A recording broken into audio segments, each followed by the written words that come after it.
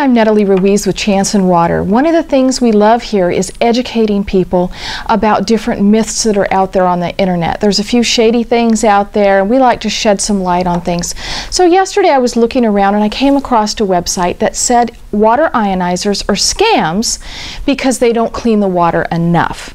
And this particular person was heavily promoting water distillers, and I understand where they're coming from and what their position is. But what I want to say is water distillers, and actually reverse osmosis as well, completely strip water of all of its minerals. They take out all the contaminants, but they take out all the good things as well. We want you to have the good things. Now, when you take out the good things from the water, your body will literally begin to rob itself of nutrients, and you don't want that. So to my knowledge, no ionizer company is claiming that they make pristine water and that it's all completely filtered. If they are, I certainly hope that's not true, because it isn't true.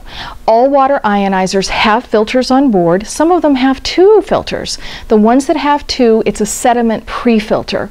We have always recommended pre-filtration. We have one here. This is a C3 pre-filter, and we've recommended it for every brand of ionizer out there. The reason you want to do that is none of the filters on board an ionizer take out things like fluoride. You know, they address certain things, not everything. And we're not even pretending that this would address everything. There's just no way to test it in every water source all across the country because different areas have different issues, even just a few miles apart. But what this will address is things like chlorine, chloramines, fluoride, heavy metals, bacteria, and there are a host of other things, including pharmaceuticals, that it will address. When you're ionizing water, you're making the water molecules smaller and you're driving it deeper into your cells. And the reason we've promoted pre-filtration is we want to prevent you concentrating any contaminants and driving them deeper within your body. Now, we do have something called a nanofilter, which is a completely different thing.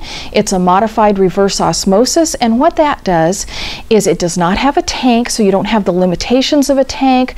You don't have the mold problems that reverse osmosis tanks have. You don't have the extreme wastewater, and it doesn't take out all the minerals. That's a more expensive type of filter that you can hook up with an ionizer.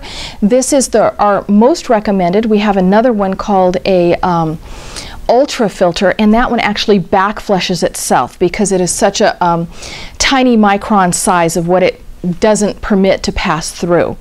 So I hope that clears up a little bit. We consider RO and distilled to not be healthy, and ionizers aren't for filtering. That's not their purpose. It's to make the water antioxidant. It's to make it acidic water to use on your skin and externally and for disinfecting things. And I hope that helps you make a decision that's a little more informed. God bless you. Have a great day.